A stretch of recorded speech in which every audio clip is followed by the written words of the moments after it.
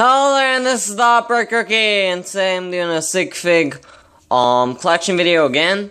Last week I did one on Marquise Galore and Eric the Gamer, and now I'm doing two new Sigfigs. Now let's go at them and look at them right now.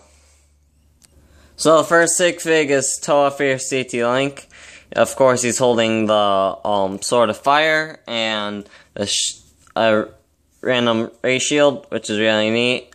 He's also wearing Kai's elemental robe, just like not like Lord Anderson, but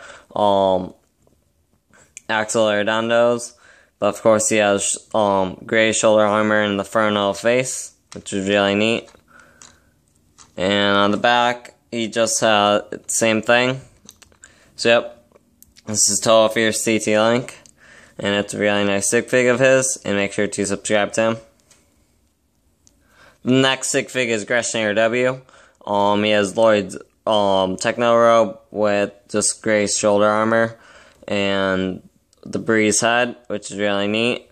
So yep, it kind of looks like his Sigfig a bit, and it's really nice. Yeah, I don't need to spin around, but it's a really nice figure.